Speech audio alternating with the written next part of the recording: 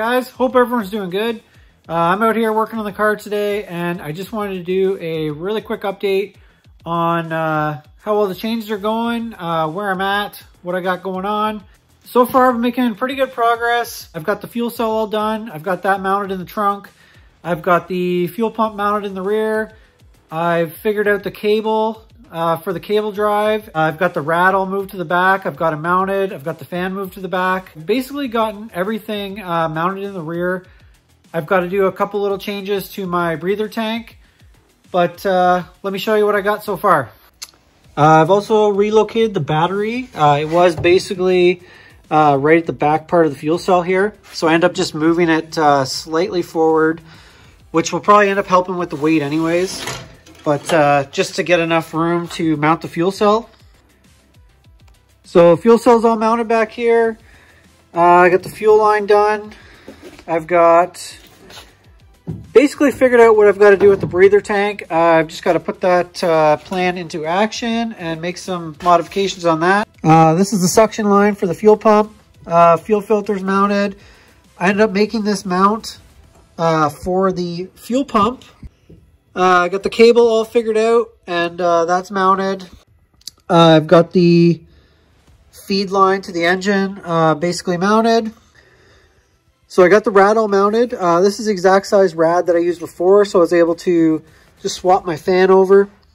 I ended up building kind of like a little sump on the rad to mount the water pump, just because of the size of this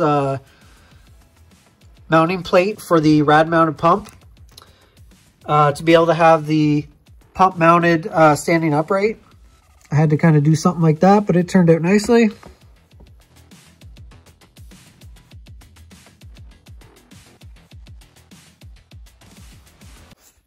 And I ended up remaking my drive shaft loop and my training cross member, because my old ones were built right tight against the floor because I used to have an exhaust on this car. So this way I could route the hoses up over top of everything just to keep everything from hanging down so low.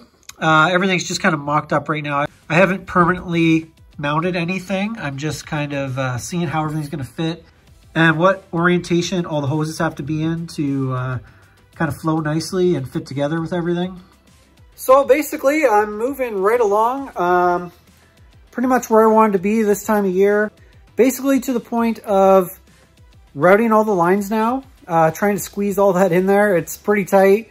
Yeah, just trying to get everything so it fits nicely and looks pretty good. So yeah, moving along pretty good. I'm really happy with where I'm at so far. Basically all the fiberglass stuff should be done within the next week or two.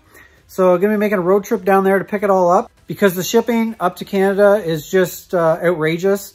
So I'm going to end up driving down and picking it all up. But yeah, thanks for checking it out, guys. Any questions or comments, throw them up there. Hit that like button, hit the subscribe button. I really appreciate it.